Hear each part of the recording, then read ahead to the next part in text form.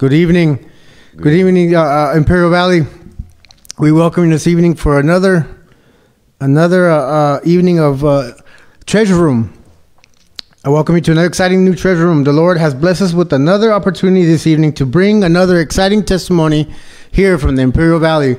Before I introduce my co-host and our guest this evening, first of all, I thank Jesus for this evening, because without him, none of this would be possible. So this evening, I would like to see if you can subscribe, hit that like button, share. And this evening, I have my co-host, Brother Daniel, and we have the Vasquez family, Brother Steve and Sister Carolina. We welcome you this evening to the Treasure Rooms. This evening, we have a topic of your testimony. Tell us about yourself, Brother Steve. Amen. First of all, I'd like to thank the Lord for my salvation, amen. For His grace and mercy, I won't be here today, amen. Amen. You know, I was once lost and bound in the streets, amen, of Imperial Valley, where I was born and raised, amen, all my life, amen. I was raised up as a child around drugs, amen, and gangs, amen. So my lifestyle was, I always wanted to be follow gangs, and then, wanted that easy money, amen, in my life, amen. And I thought that was everything in life, to have fast money and going out partying, doing drugs, that was the thing to do, amen, as a kid, amen. But, and then me as being so prideful, amen, I always wanted that respect, amen, and didn't want to answer to nobody else but myself, amen. But, and later on in life, I knew that I wasn't getting nowhere in life, amen. The only place I was getting was, behind bars, amen, or I just thank God that He had His hand upon my life, because, I'm not 6 feet deep, amen. Amen. And so I just give Him all the grace, and all the mercy, amen, that I'm here to let you know that, that we serve a merciful God, amen. Come on, somebody. Amen. A powerful God, amen, that He changes lives, He gives us the hope and the desire, man, to continue, to live for Him, amen, His will, amen, not our will, amen. And I just thank Him, amen, that, if it wasn't for Him, I wouldn't be here, man. At one point I was losing my family, man. I thought I was, I had an overdose, amen, and couple times. And it was just like, and it hurt me so much. It killed me, ate me up so much inside that, my kids had to see it, My kids seen it one time, and, my young son was kicking me in the head, get up, Dad, and my other son was trying to call 911. It's just like, and that, waking up to that, knowing that ate me up inside, and then almost losing one of my kids, and man, it's like, man, like, I wanted to take my own life, amen. Yeah. At one point, amen. And Sister Carter, I'll stop you really quick. Sister Carter, how was that to you, though? Well, what was it like? I know it's not something nice or light, to see your co-pilot, to see your partner, to see your how should I say it, your partner, It was hard. I'm kind of like, I was used to it, but I think that was the tip of the iceberg. That was it. Yeah. Because that was the worst, his worst. Yeah. Like that was his lowest, his rock bottom. That was it. And for me to see it like that, and actually his kids see it, I think that's what threw me back, In the lifestyle, the lifestyle that we lived that time, that kind of stuff was okay, no? It's norm. It's norms, And me, like you said, growing up with drug addict families, Yeah. Like, you're used to it. Yeah. Because it runs in the family, so it is what it is, and you're used to it, but this was different. Yeah. This hit home, we're spiritually blind, and we don't see, So can we bring the mic closer, please? We're spiritually blind. We They don't can see barely hear you. the hurt that Closer. we're causing A little more. families, amen. Okay, there you go. We don't see the hurt that we're causing. We think that everything is fine and dandy, but in the inside, we're killing. We're hurting our loved ones. Do you believe at that time that Jesus was with you? Oh yeah, well, if it was for Him, man, I wouldn't be here today, man. I feel that He always had His hand of protection upon my life, man. Because back in 2002, amen, I gave my life to Christ, amen. Amen. I gave my life to Christ, and I was faithfully serving Him for 3 years, amen. And you know, and I backslid, amen.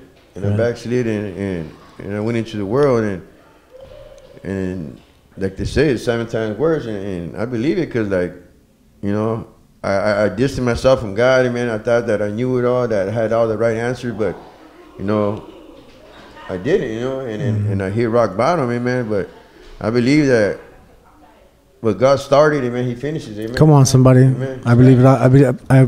I'm a firm believer in that also. Amen. And I believe that he called me back, man, for a reason. He didn't call me back, you know what I mean, to shrink, amen, and just throw in the towel, amen, you know. Amen. Amen. So I believe that He gives me the strength. He's the one that gives me the strength every day, amen, to keep on striving and forward, amen. Without Him, I can't do it, amen. Amen. Amen. Amen. Sister Gata, were you? Did you guys? Any of you guys have Jesus like growing up in church or during kids or childhood? I did. You did? I grew up Catholic, so everything I knew was Catholic only. And for me to be in the Christian side now is different to me, so it's new to me now. Amen. But before, it was just like I went to catechism because I had to. Yeah. I did my first communion because I had to. I did my confirmation because I had to. It's what my grandparents wanted me to do. So my grandparents raised me good, but I had absent parents. You know, they were off the hook, and my grandparents, thank God for my grandparents, rest in peace, but they're the ones that brought me to where I'm at now. You were also raised out here? Are you from here? Yeah, in the east side. And oh, sorry. And let me tell you that that was it hotter back then? Is it still hot like it is today? Has it always been hot? Heat? Oh, yeah, it was for me. It was hot, winter hot, and hot with the police. Man, it was hot all around, bro. Hot all season, huh? Even at night. It was like I couldn't even go nowhere there without the, you know, Yeah. being pulled over. You know, I was a well-known, you know, drug pusher, man, and gang member, man. Like, I mean, like, so like everywhere I went, it was like, there he goes. I mean, you know, I reflect a little bit back in my personal, like, the older I got, not realizing the deeper I was going into that lifestyle, it was not only was a repetitive thing, it was a recidivism, going back in and out of jail and back and forth. You know, it was just like if I almost, I'll be transparent. I enjoyed it. I'm not gonna say I didn't, because every single time I got out of jail or every single time I sobered up, I would do it again, and I would do it I would fall again face first, you know. And it's just something that I think that we continue to it becomes a behavior, you know. And today I was at work today, and today I was breaking concrete with a 90-pound jackhammer, and the Lord was ministering to me as I was chipping away at the concrete. He's like, "This is what I'm doing to you." Amen. You know. And this machine is so heavy and it's loud, and I got earphones and I can hear it, and the Lord is just ministering to me today. Just like I'm sweating, my arms are cramping up and everything. And He was literally, the Lord was telling me, "This is what I'm doing to you," you know. And so that old behavior that we had, that we grew up with, it started to develop callous, you know. And I think that's why we don't see it in our eyes or whatever, our walk. But, you know, the Lord is there, like, you know, like you said, that you're a firm believer that what He started, He's gonna finish, you know. Amen. Yeah. You know, and like it had to take for me to hit rock bottom, bro. With me, for, you know, I guess God works in mysterious ways. You know what I mean? Yeah. God works in mysterious ways. I guess that's what it took me, almost losing my family, for me to open my eyes, man, and for me to fully surrender to God, man. Amen. Because I never asked my wife that I needed help. I mean, Yeah. you know, I never asked her, but I told her, you know, I want help. You know. You know, I seen that today. I seen that. You know, I seen how I got to see with my own eyes what it's like to you guys to reform, like, together, to come together in the things of God. And I think that's awesome, you know. And it's just to see another couple do it, you know, it's uplifting, you know, to see how God and how real He really is, you know. And then, like, you guys both together, you guys stuck it out. You guys been together through the whole mess, through the whole madness. Yeah, like, you know, I'm grateful for, you know, God putting my wife in my path, because, like, for what I've been through, man, and she stuck it out with me, man. Like, you know, she was there for me through thick and thin, and, man, like, you know, and I'm just grateful, man, that, you know, because she could have just ran out and left me anytime, but she stuck it out, and you know, and I just like, man, like, I guess God blessed me with a good wife, amen. Amen, amen. Stick by my side, and A soldier, huh? amen, and she gave me 4 beautiful, handsome boys, amen. Yeah. Amen. Shout out to King and Steven and Juju and Juju. and Sebastian. They got nicknames, you know. Yeah. I mean, they can tell you this something else. They got nicknames, you know what I mean? Amen. But the victory home, that's where, you know, God, you know what I mean?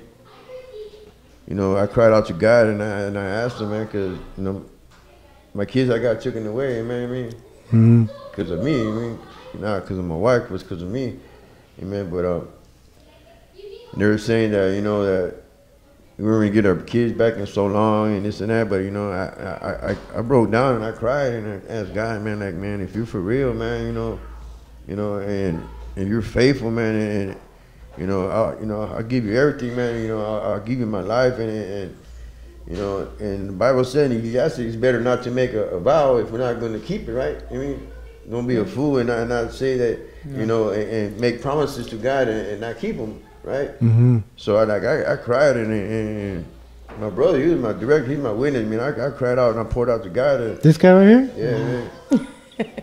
And I seen his faithfulness. Thank you, Jesus. Yeah. Amen. His movement, man, within months, man, like, you know, I got to see my kids, and then within like 5 months, 6 months, they were back home with my wife, and man, I like, God, like, you know, we do serve. And you have a certificate, don't you? Yes. You got them back, right? Yes. Yeah, I got a Praise the living God. You know what I mean? Yes. certificate. You know, they have they went through they were in the, I say in the negative, you know, something, what I say by in the negative is they probably had this feeling upon themselves, like, you know, they were in a hole. But you know what? Right here, they're living proof that the Lord is faithful in their works, and we mandatory that we have to do the work also, you know. And you guys did the work, huh? You guys did the work. And I did my classes, amen. I did my anger management. I did my parenting, amen. You know, and I continue coming to church, amen. Like, I mean, faithfully, like, I mean, and being involved in the ministry, amen. And you know, God gave me favor, amen. Yeah. God gave me favor in the courts, amen. And when we went to court, they were surprised. I mean, even the judge came out and shook my hand and goes, man, he goes, not too many dads do this, amen. Like, yeah. You know, and I was like, bro, like, thank you, Jesus, man. Like, amen. I give God all the glory, man, because it was for Him, you know. You know, Sister Cara, it's okay. You can chime in anytime you want, you know. I think it was worse this time because they were already taken from me before. So he was in prison. He was doing a term, and I thought I knew it all too, and I wanted to do the same thing, thinking I was bad. And they took the kids from me because I got raided. They took the kids from me, and I went to feds. And so it was harder this time because it was the second time around, you know. And so this time I've been clean all these years. I've been clean 10 years, whatever, you know.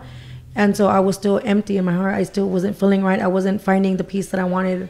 Mm-hmm. And then this situation happened. And so I think because of the severity of what happened, it was a little worse, you know. But I think not exactly what happened that I'm grateful for, but I'm glad it happened. Amen. Because it changed who I am and what I'm doing, and it changed what he is and what he's doing. And our family's back together, you know, and we're all praising Jesus. Come on, somebody. Amen. From the little one all the way to the oldest one, you know. The little one was singing this morning. I seen him on YouTube. Was it YouTube? On Facebook. Yeah. On Facebook, I seen a video. He was just chilling with his arm in the ride, and he was just singing away. You know, he was chilling, like he was Jesus. You know, that's something. You know, I'm just, you know, I'm thankful that, you know, that God's, you know, broke the chains and the curse of drug addiction in my family, because I was the last one, bro. Like, you know, strongly using drugs, amen, and selling drugs, amen. And I'm just glad that God broke that curse, amen. So I won't have to pass it on to my kids, amen. That I will be able to guide them right, amen, and be there for them, amen. And you know, and I feel good, man. Like, I feel good because I see my kids, and you know, they start praising God and worshiping God, and I'm like, man, you know. It's a blessing, bro. Seeing the joy in them when they get ready to go to church too, huh? Because they know they're all excited, huh? I don't know exactly what was said the other day, but little Steven told him, "You got to go pray to Jesus." Yeah. And I was like, "What happened?" Oh yeah, because I'm going to my sister's, and all of a sudden he's praising God, like, me, like, so I start recording him, like, and then and I'm telling, who's your savior? And he's Jesus, God is my Savior. I said, and I said, amen. He goes, Dad, you need to pray. You need to pray, but it's a blessing, man, to see that. You mean that God is working within their lives also, amen. Amen. Young age, amen. But if somebody would have told you in the beginning, that those children didn't belong to you, they belonged to Jesus, what would you have thought?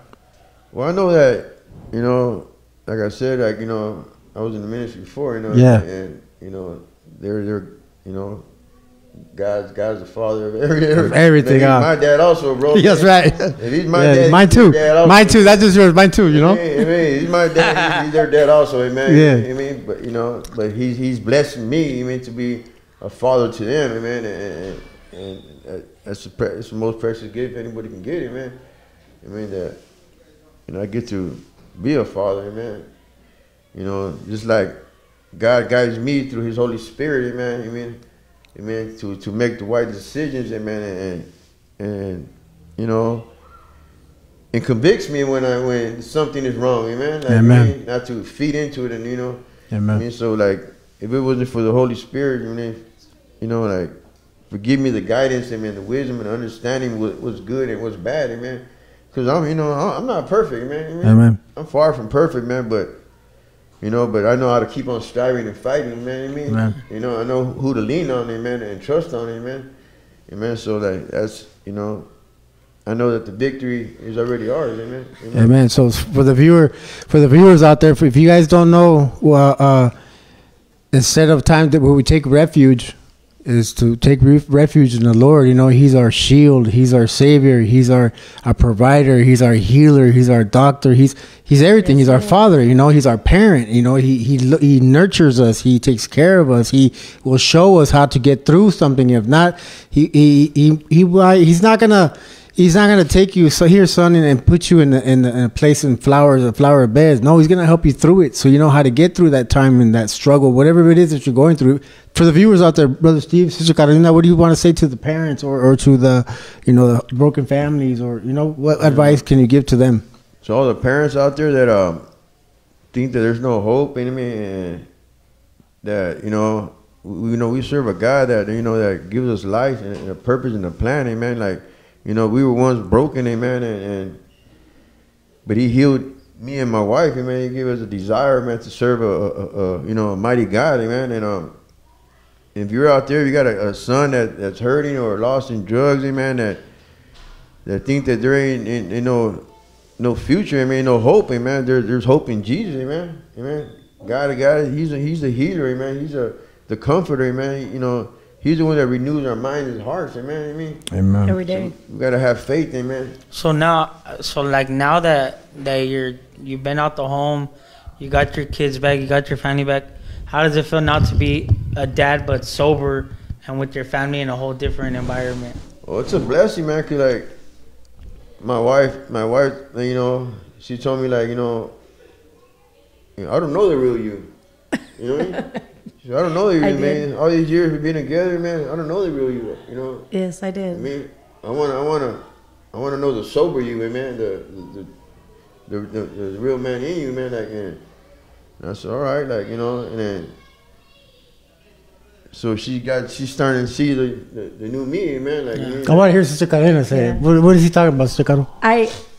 We've been dating since 2005. Mm-hmm. He had another relationship. I had another one. Mm-hmm. We were both on drugs. So I got clean. I've been clean 10 years, and I didn't know him clean. I don't know him now. Even now, like, I don't know this man. I'm still now getting to figure who he was, and we've been together since 2005. What sense does that make, Mm-hmm. But now that he's clean and he has the right state of mind and he talks different, he eats different, he walks different. We've never ate dinner together because he was always outside with the friends in the streets. So, it's different that we eat dinner. It's like a blessing for me to eat dinner with him. When we eat breakfast together, I'm like, oh, thank you, Jesus, Yeah. And it's different, but I know him now. And even now that I'm getting to know him, sometimes I'm like, oh, well, before he would be this, but I don't think about that anymore. Now I see the new him, and I'm like, okay, thank you, God. Like, he's blessing me. He is blessing our family, like, by all means. And when they say that you got to believe and trust in God, that's it right there. Yeah. That's right. That's it right there, because, they tell you like you gotta trust in them.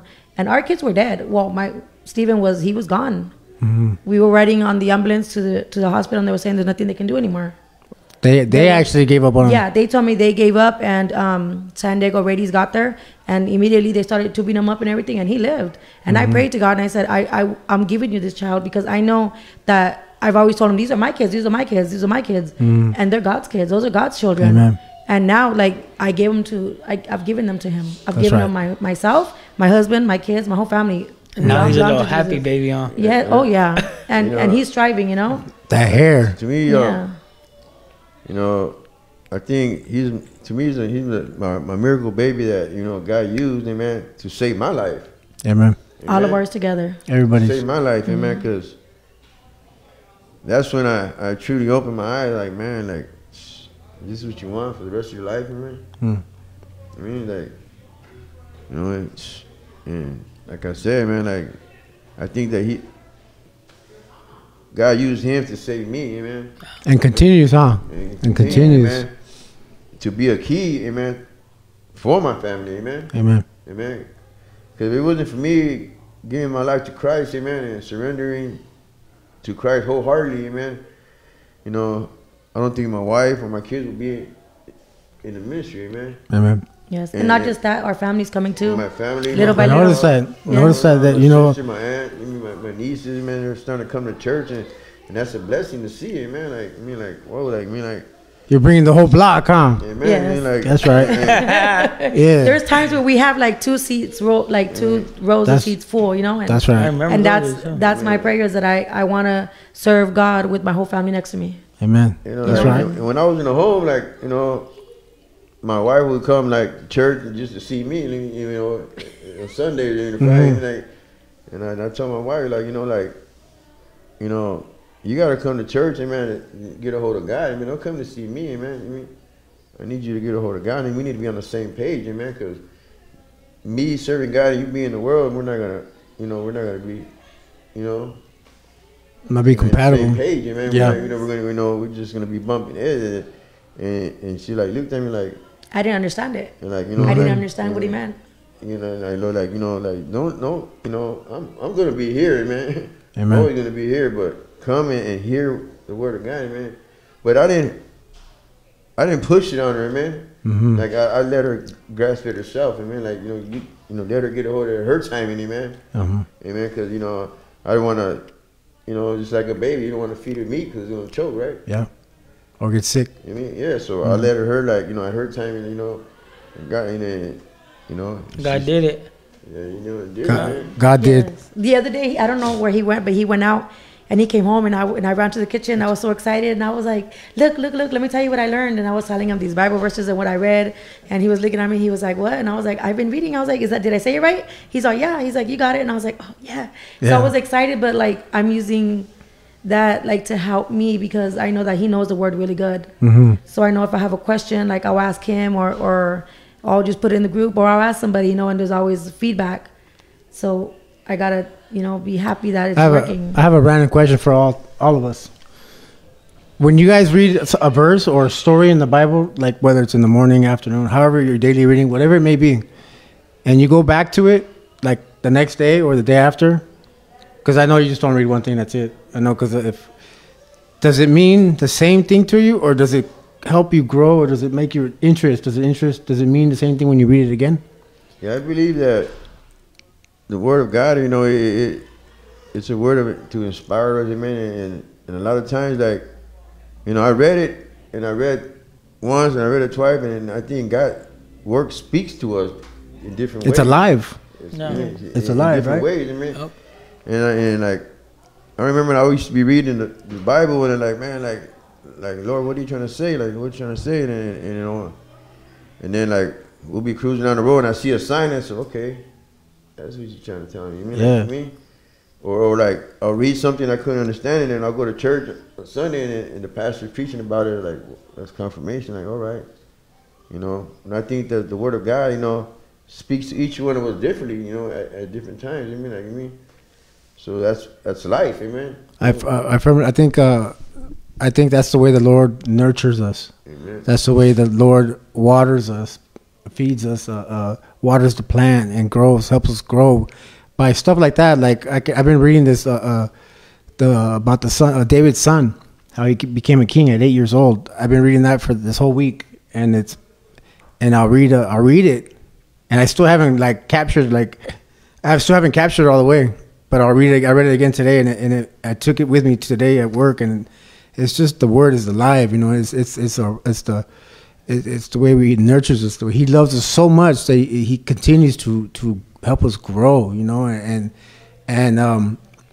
I think we needed that since the beginning. You know, but we went through what we went through in our own life, our own lifestyle, our childhood, for a particular reason. You know, and I learned that adversity is not bad. You know, adversity is for something for us to turn to Him, to catch our attention. You know? Yeah. And I really do believe that what happened with you guys was to catch your attention. You know, and we all have our own story. You know, mm-hmm. But to see you guys here and to continue, you know, if I don't see Brother Steve, or you'll call me like, hey, where were you at? You didn't go to church today, or I didn't see you, or vice versa. You know, we'll find each other. You know. Exactly. Yeah. I mean, you know, and I just like to you know.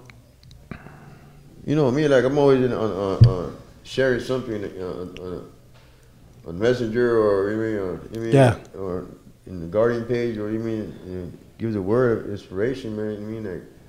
That's what, you know. That's how I feed myself.